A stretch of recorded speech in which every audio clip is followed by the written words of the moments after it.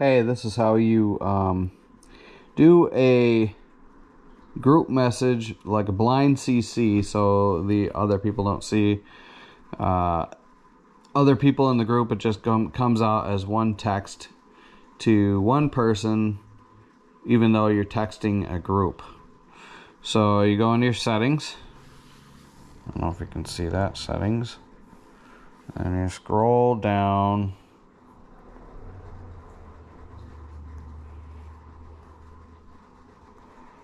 to messages. Click on messages.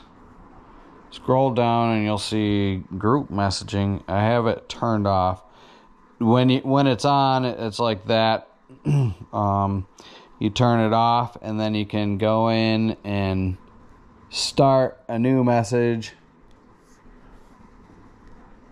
And then start adding people in there. And send a message, and each person will get a text from you individually and not a big group. And that's all there is to it.